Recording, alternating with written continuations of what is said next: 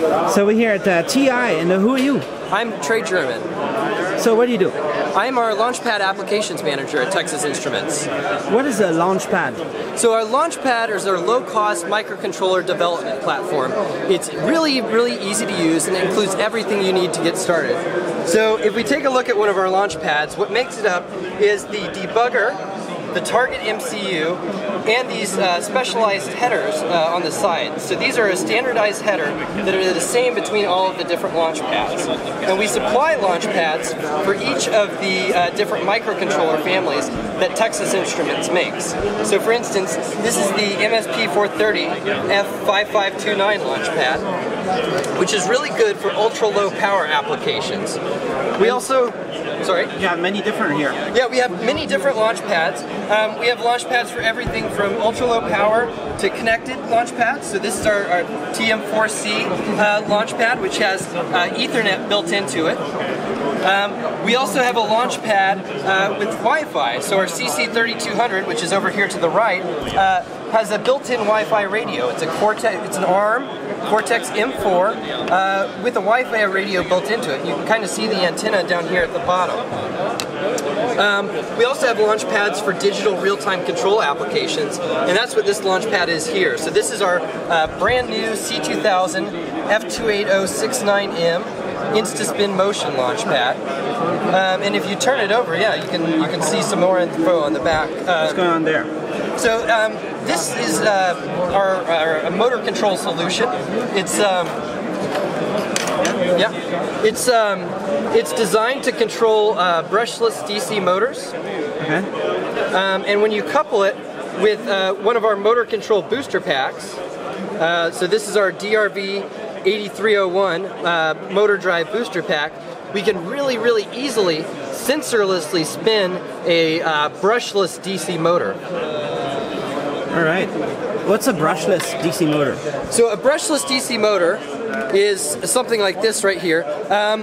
It's one of the most efficient motors that are out there. So instead of having brushes, which would normally energize the coils inside of the motor, what we actually have are the coils that are stationary.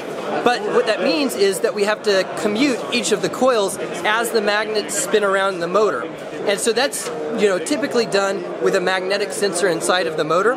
Our Insta-Spin motion technology allows us to do that completely sensorlessly. So we have a voltage and a current feedback on each of the phases, and using the fast software encoder, which is in the ROM of the device, we're actually able to tell where the magnets are in the rotation and sensorlessly commute each of the phases of the motor. So TI is involved in this kind of stuff?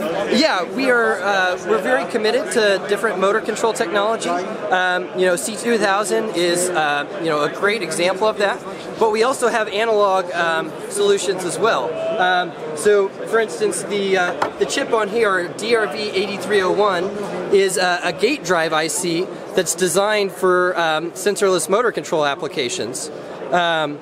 We also have the TI Next FETs up here near the top, which make up the main drive inverter. All right. There's lots of cool stuff around here. What is this? So this is, excuse me, this is a booster pack from a third party called Seed Studio out of China. And they have an ecosystem called the Grove ecosystem. And that's what all these kind of blue modules are that you see on the table and kind of hanging off here. And so these are really great because they've got modules for just about everything that you could want. You can see there's a few more up on the computer screen there. But it makes it very easy without any soldering to kind of connect different sensors and actuators to your LaunchPad and prototype your application. All right, that's cool. So TI has a history of doing microcontrollers, right? Absolutely. And so there are some ARM new ones, and there's for 20 years, what has been the other solutions? Sorry? There's the you call it the MSP? Oh, yeah. So the other devices, gotcha. Yeah, so in addition to all the ARM devices that we have on our roadmap, we do have some proprietary architectures as well, which are very exciting and very high performance. MSP430 is certainly one of the most exciting ones. MSP430 is a proprietary architecture that really achieves some really interesting low power results, right? A lot of applications, they need to run off a battery for potentially years at a time, and with MSP430 you can do that. Cool. So what is that? So we just recently got ranked in this new benchmark, the ULP benchmark, and we achieved actually 30% better power consumption than anyone else in the industry.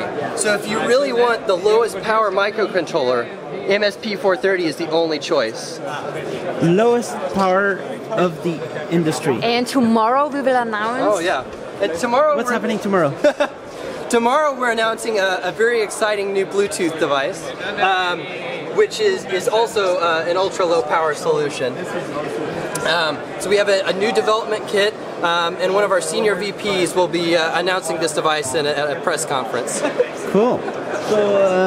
So what else is over here behind? Yeah. IoT. So hello. So who are you? So my name is Kirsten Uhl. I'm. Where should I look? Into the camera or at you? Yeah, just at me. Okay. So my name is Kirsten Uhl. I'm at Texas Instruments in Europe in the marketing and communications team, and I'll show you what else we have on the booth.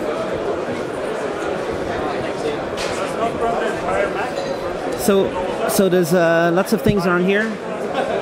This is all around connectivity.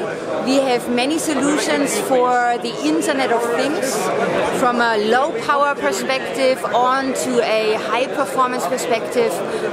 We support all protocols. We have solutions for all your situations.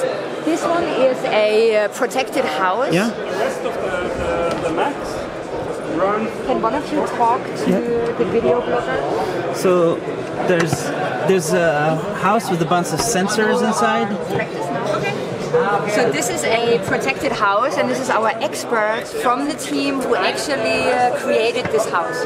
So what's going on in there? This is our sub 1 gigahertz connected home. Yeah. So we are using the Simplicity stack, which is a proprietary stack provided by TI. It supports a simple start network.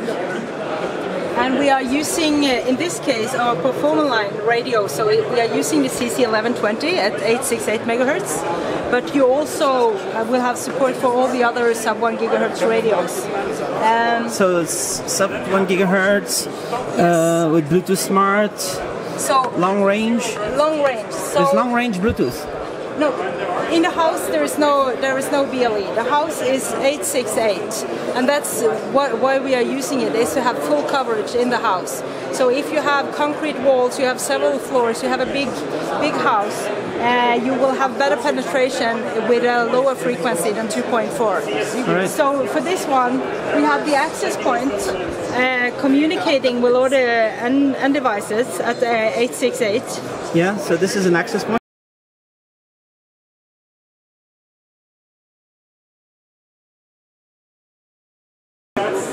You will have information here. You have a movement sensor, so you will turn on the light by just placing your hand in here. If you arm the alarm and you have movement, you will trigger the alarm. So the access point will send a broadcast message and trigger the alarm. In addition to the 868 on this one communicating in the house, we have a BLE chip on the back side. So this is doing the communication with the iPad. So we can also see there that if you are opening and closing the door,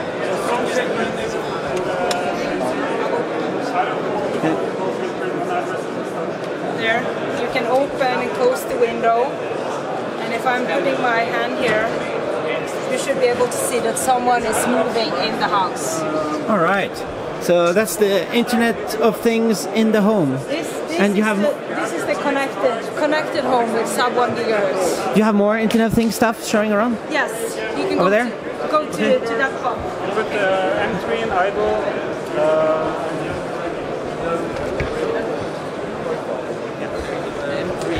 Go around here. Okay.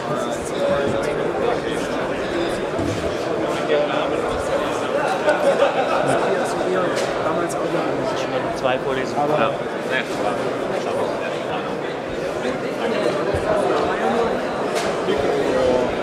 Pitch control for windmills and things. different ones where you have more or less different.